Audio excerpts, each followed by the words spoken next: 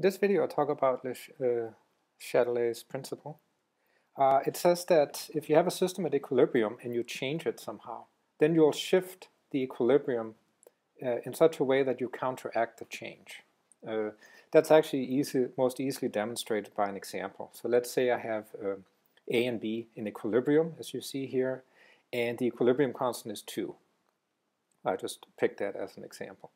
So let's say that at equilibrium, you have 2.5 molar concentration of A and twice that of B, so that your equilibrium constant is 2. So that's one way to achieve this equilibrium.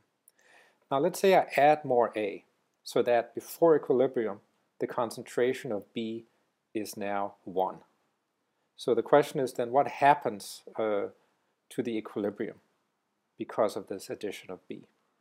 And so that we can see here below, right? I set up the equilibrium equation. Every time I get rid of some B, right, I get some A. And that equation here has to be, that ratio here has to be 2, right? Because the equilibrium constant is always 2.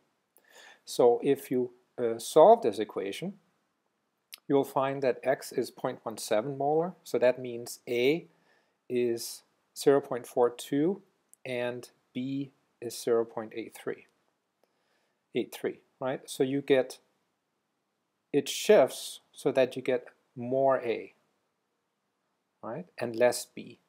So one way to write this is like this, where you use an unequally sized arrows in the equilibrium symbol, right? So this symbol here means that the equilibrium shifts towards A, towards reactants, because we added more B, we added more product. So that in a nutshell is Le Chatelier's principle. Okay, so here I have another equilibrium. Now A is the reactants again, and I now have B and C as products.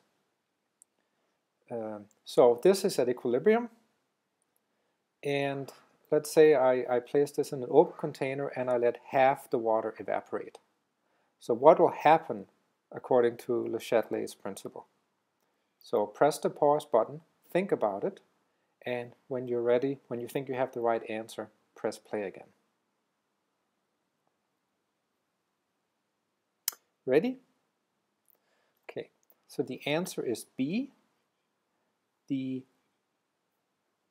shift of the equilibrium is towards reactants. So why is that?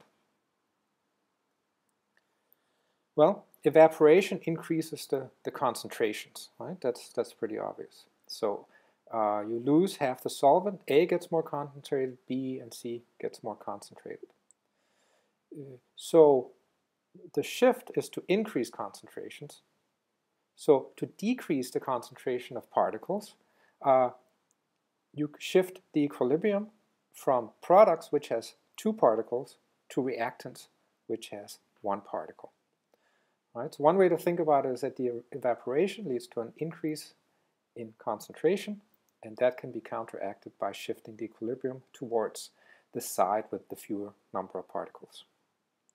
A more quantitative way is down here. So you have your expression for the equilibrium constant. Half the solvent evaporates, so your concentrations double. Okay, and because you have 2 product molecules and 1 reactant molecule, that means that the equilibrium constant, or this ratio, is now too large compared to the equilibrium constant. You're out of equilibrium. Okay, so the concentrations must change in order for the equilibrium constant to decrease. Okay, and so that's done by decreasing B prime, so the new equilibrium concentration, and C prime, the new equilibrium concentration of C, and increasing this, right? So decreasing the numerator, increasing the denominator, that'll decrease K again to the constant correct equilibrium value.